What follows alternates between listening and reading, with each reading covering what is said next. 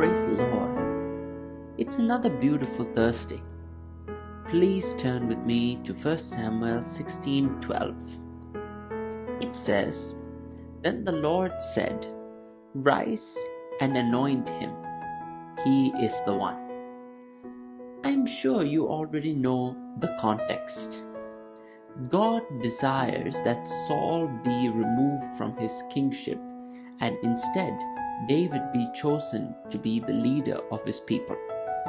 So Samuel, as instructed by God, goes to the house of Jesse at Bethlehem, not knowing who David is. As each one of the 7 sons appear before Samuel, he hears a voice saying, "I have not chosen him." Finally, the 8th and the youngest son of Jesse, who is an ordinary shepherd boy by the name David, is called to appear before Samuel. Immediately God speaks to Samuel, "Yes, this is the one. Anoint him." God testifies about this David, saying, "He is a man after my own heart." What a testimony! And that too coming from God. So what do you think is so special about David? 1 Samuel 13:14, Samuel speaks to Saul saying, "But now your kingdom shall not continue. The Lord has sought a man after his own heart. The Lord has commanded him to be a commander over his people, because you have not kept what the Lord commanded you." It is very clear from this verse that God rejected Saul because he did not keep the Lord's command. On the other hand, David was a person who loved God so much that he expressed it by loving God's commandment itself.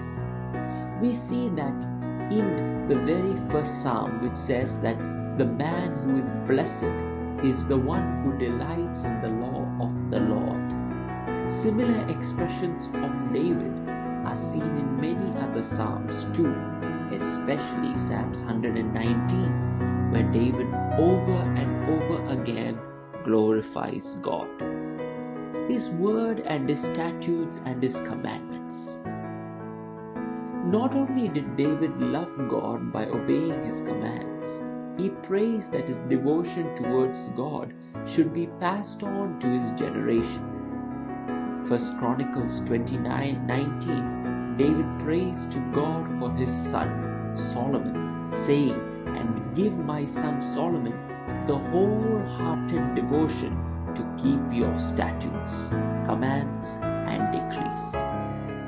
Obeying God's command is so important to David, and also was his nature to fear God right from an early age of his life.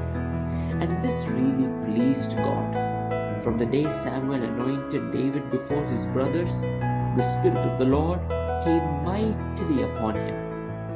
This gave David the wisdom and prepared the way for him to be a powerful king. Dear friends, do you love God? Had King Saul loved God, he would have kept God's commands. Because John 14:15 says, "If you love me, you will keep my commands." As we read in 1 Samuel 16:12, "Rise and anoint him.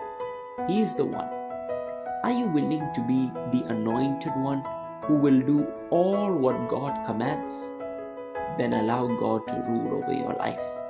God is not looking for a perfect you, because none of us are perfect. Even David was not perfect. But are you willing to keep God at the center of your life?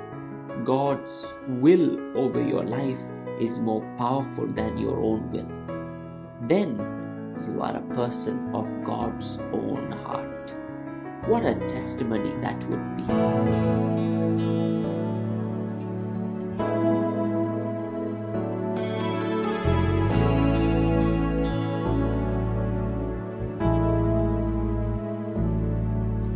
I started on this journey not seeking wealth or fame. The only thing I want in life is to bear His holy name.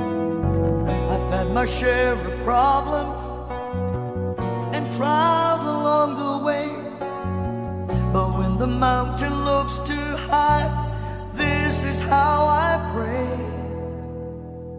I want to be a man after God's own heart. I want to be a man after God's own heart. I might stumble, I might fall, but I'll get back up and heed the call to be a man after God's own heart.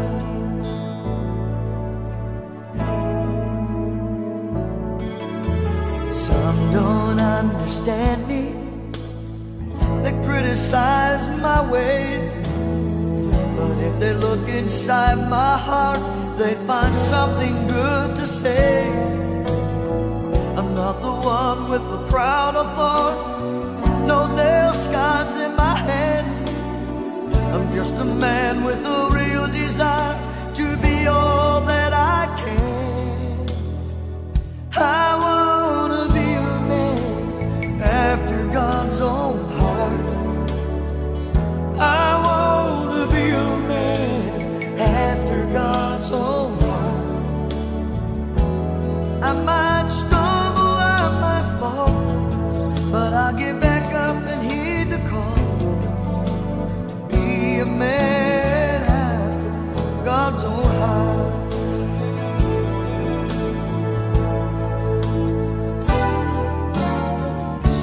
You never said it would come easy. Sometimes my cross gets hard to bear, but when I think of where you found me and how much you really care, that road don't look so rocky when I keep this my prayer. I wanna be a man after God's own heart. I wanna be a man after God's own heart. Well, I might stumble, I might fall, but I'll get back up and heed the call to be a man after God's own heart. Oh, oh yeah. You can be a man after God's own